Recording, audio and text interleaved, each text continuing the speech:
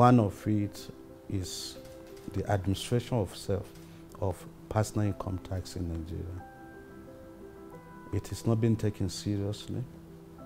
So whatever we do at the center to administer corporate taxes is impacted. The impact of non-paying adequate administration to personal income tax administration in Nigeria is impacting on whatever we do at the center negatively.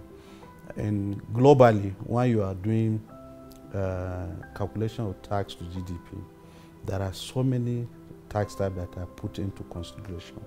But the number one that is always put into consideration and which contributes higher than all other tax types is personal income tax.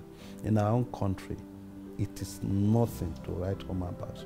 I was reviewing our Joint Tax Board report only yesterday.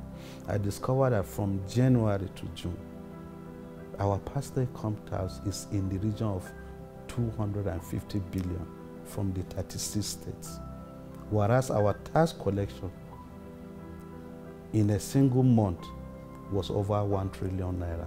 So if you take what we are doing and comparing it to what the 36 internal revenue services are doing today on the issue of tax, in the issue of administering the personal income tax, you realize that we have not even started at all.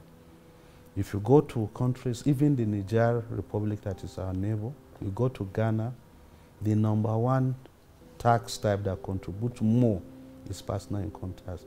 If you look at our cities across Nigeria, where you come from, Lagos, if you look at Abuja, the number of billionaires living here, feeding fat on government contract or whatever business government does, the infrastructure that government provides, the social amenity, the security support is given them. In return, nobody pays taxes.